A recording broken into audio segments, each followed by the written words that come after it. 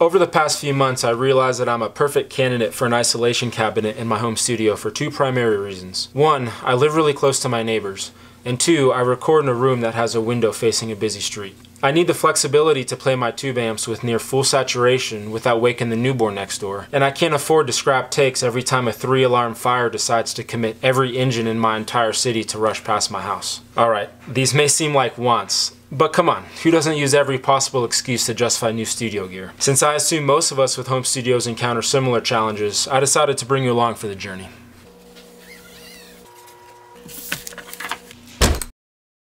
I've done a lot of research, read a lot of forums, watched a lot of videos, including the ones from Colt Caparoon and Rhett Scholl.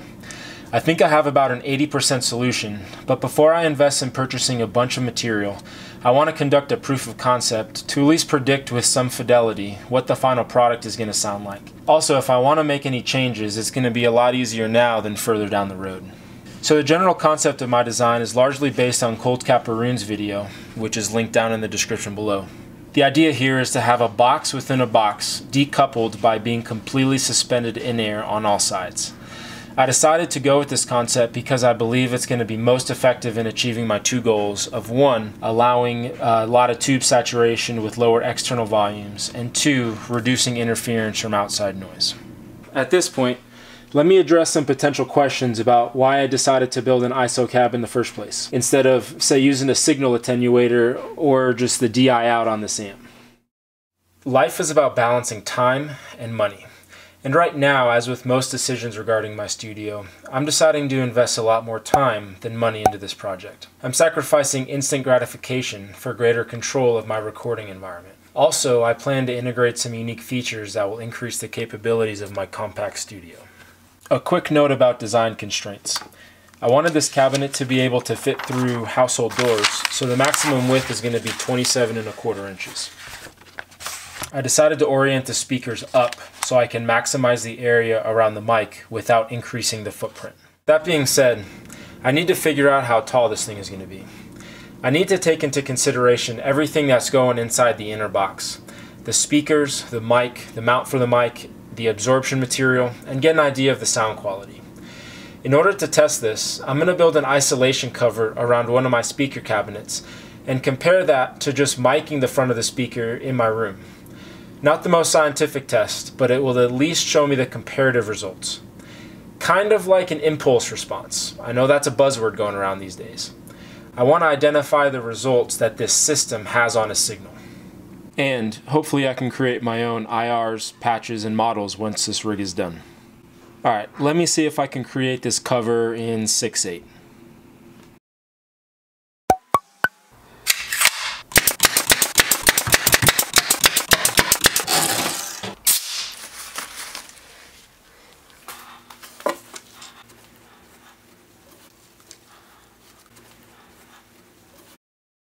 If you think these hands are cracked from working in my garage, they're not.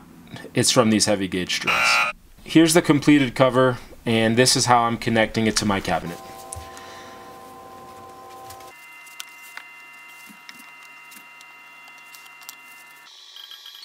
Let's hear what it sounds like as I alternate between these recordings.